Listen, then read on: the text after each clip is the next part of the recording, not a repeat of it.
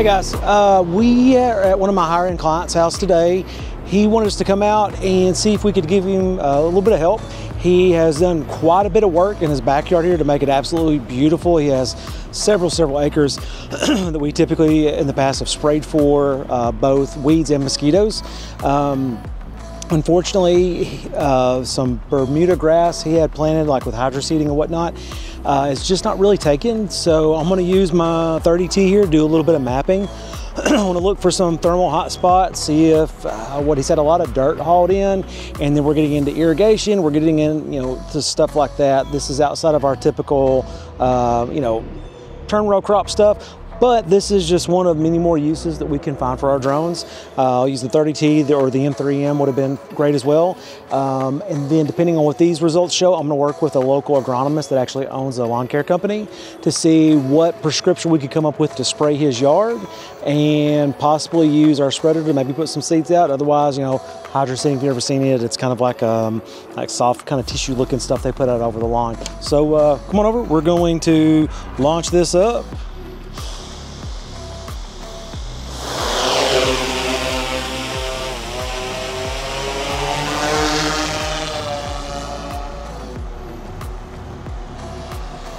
So with this, you want to watch and see he has a pretty good slope on his property.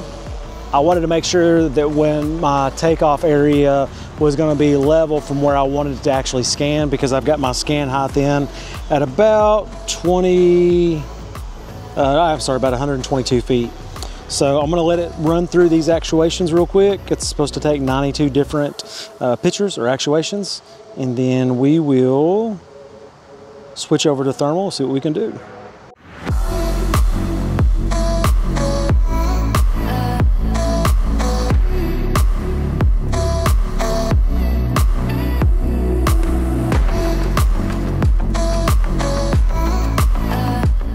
Typically there we go. I knew I had something turned down. You should be able to hear your shutter. Now the M30T does not have a mechanical shutter like the M3M.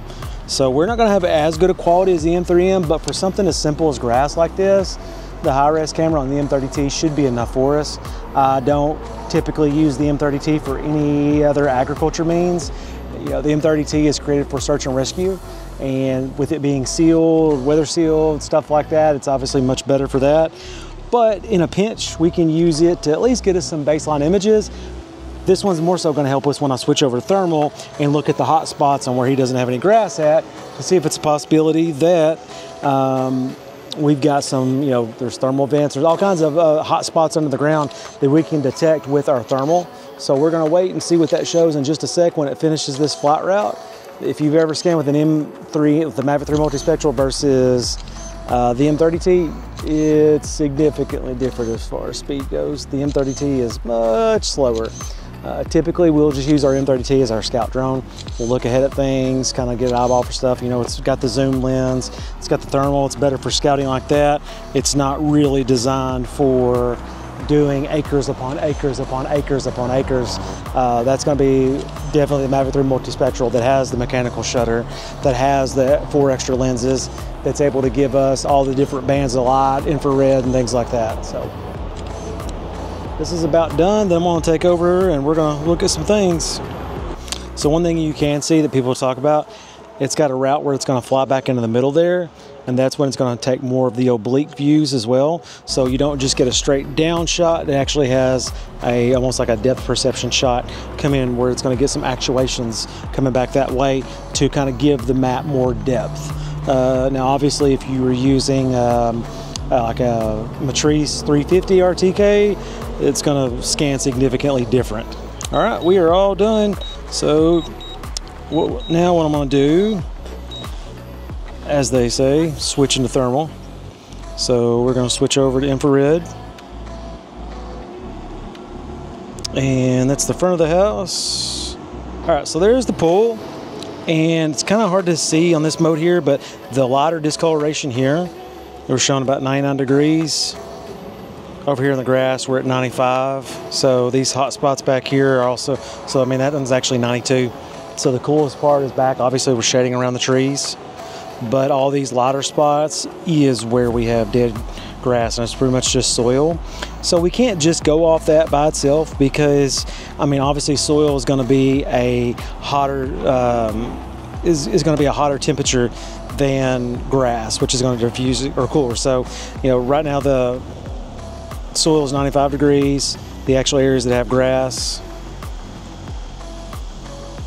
95 degrees. There's also a dead spot over here that I saw yesterday. You can see right here, that still has grass, and it's rated at 95 degrees. So even with grass, it's still the exact same temperature as the part over here that has no grass, and it's just soil. We can switch these views around. We can do like an iron red. Iron red typically can be better for soil and thermal venting and stuff like that. So it's still giving us the same, you know, out rating. So but this is good information to have.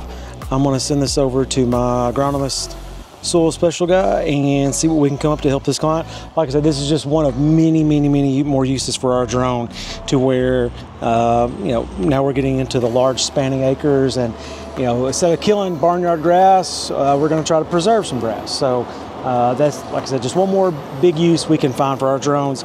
And you know, I get asked all the time, well, can you do this? Can you do that with the drone? The answer is almost always yes. It's just doing it, you know, by compliance, legally, things like that. So, but anyway, we will get these images out, get another video up for you. Thanks, guys.